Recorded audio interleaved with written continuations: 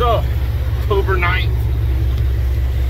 Today we fished on the Fin Reaper 41 Albemarle. My buddy Ed broke the boat. Fished out of Rudee Inlet here. Getting back to the dock. We went daytime sword fishing today in the Oceans East daytime sword fishing tournament, and kind of rough this morning, chilly, but spent most of the morning messing with a great big eye thresher shark. I don't know, probably 300 pounder or something. But we did capture. Got us a swordfish.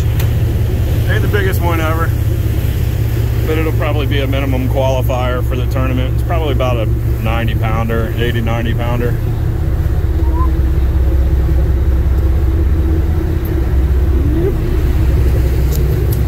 Pretty fish.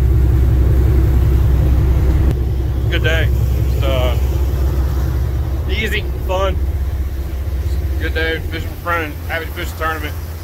I don't think it'll be worth any money in the tournament, but you know, might qualify for some of the prizes or something like that. 65-degree water. We fished in Norfolk. We had a couple of bites. That was the one we caught.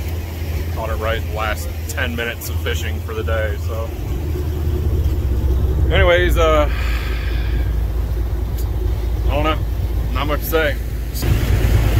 Swordfish, Norfolk Canyon. That one was hooked deep down the hatch. Gonna be eating good tonight. Anyways, you know what to do. Like and subscribe. www.matadorcharters.com. Thanks for watching. Y'all be good. We out of here.